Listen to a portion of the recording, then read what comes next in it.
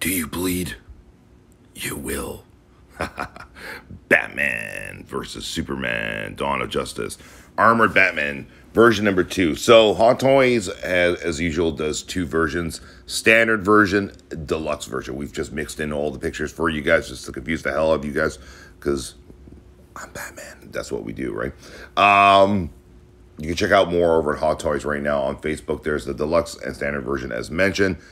What's the difference in this one, the one that came out a couple of years ago?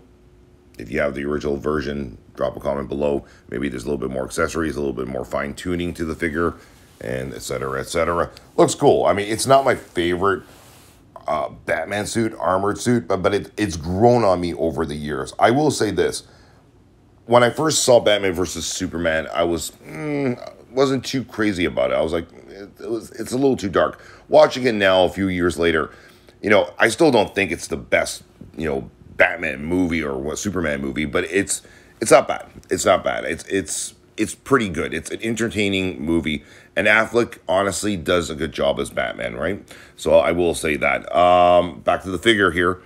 He's got the kryptonite stick there, staff, as he's battling Superman. So again, pretty cool that they're giving the interchangeable head with the cracked and also with the, regular faceplate. So not bad. Pre-orders are probably going to go up right now as we speak slowly, so you can, decide on your budget whether you go with standard or the deluxe version on it. All right. For now, you guys can head on over to Hot Toys over on Facebook and check out more over there. All right, guys. Thanks for watching, and we will see you guys in the next video. Take care.